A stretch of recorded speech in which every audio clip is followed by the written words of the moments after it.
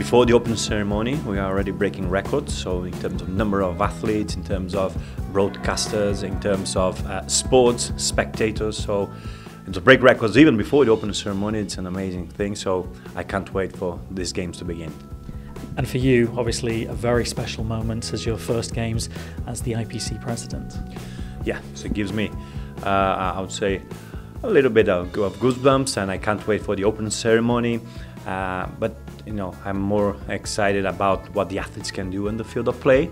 And so right after the opening ceremony, we will get to the action, and at the end of the day is what matters, if the athletes are happy, providing them a good platform. And I think we have been working really hard with PyeongChang over the last 7 years, and we are giving them a very good platform to inspire and excite the world.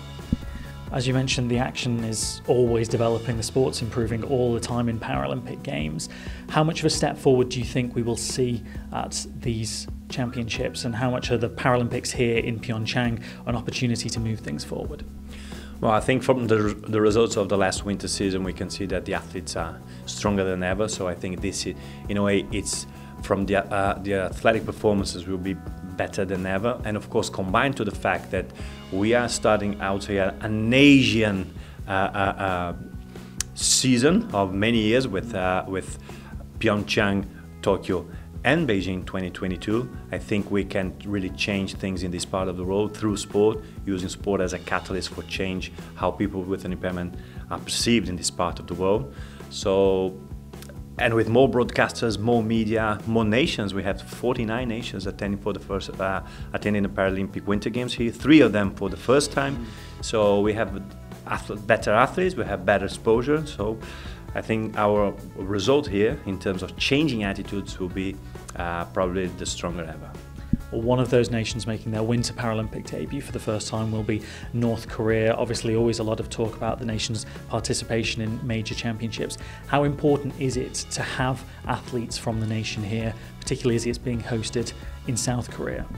Well, I think it's super important. You know, it's for the first time North Korea is at the Winter Paralympic Games.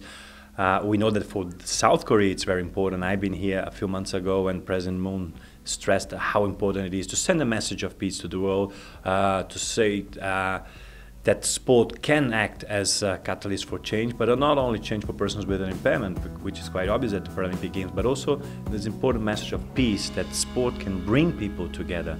And of course, for North Korea, being the first time, we are really excited because you know, having more and more countries to participate in the Winter Games, it's really a fantastic thing. Another nation that people have spoken a lot about in recent years is Russia, and you have athletes from that nation competing as neutral athletes here. How important is it to have them as part of the Games? And do you see these Paralympics as an opportunity for the nation to start reintegrating with the Paralympic movement? No, I think it's really important to have neutral athletes here from Russia. They have progressed a lot after what happened in Rio de Janeiro. So the Russian Paralympic Committee is working with our independent task force. We have been monitoring the athletes. So in having a neutral Paralympic athletes team here, we are giving the opportunity for the athletes who we can say with the same degree of confidence that any other athlete that they are clean, the chance to participate at the Paralympic Winter Games. So we are slowly bringing the Russia together back to the Paralympic family under controlled environment in a pathway that it's agreed between many different parties. So yes, I'm really excited to have them here. I think it's important to have them here. And it is a message that we will not be complacent when it comes to anti-doping. We will be zero tolerant.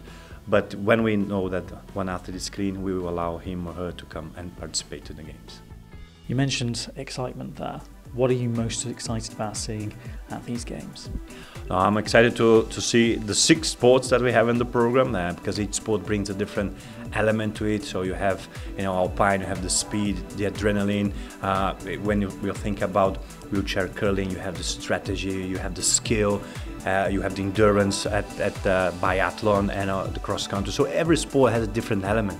And I can't wait really to see blind skiers, more than 100 kilometers per hour downhill. That's amazing. When you talk about that to people around the world, they say, "Come on, that can't be it can be Rio. I say, yeah, it is, and you will be able to see it at the Paralympic Games in PyeongChang. So I'm really excited about every single sport and the crowds. I'm really excited about the crowds. You must be pleased that the ticket sales have increased, because obviously crowd spectators are a huge part of building that excitement and atmosphere around the Games. Yes, and today we can say that we have reached the target of ticket sales, so we are super happy about that. We had 280,000 tickets sold so far, and we expect a few more in the coming days, so we couldn't be happier. We know that a few months ago we were concerned, but PyeongChang reacted really well, and also the different levels of government here in Korea. So crowds are such an important part of the Games, because the athletes want to perform in front of full stadia, and this is what we are going to get here in PyeongChang.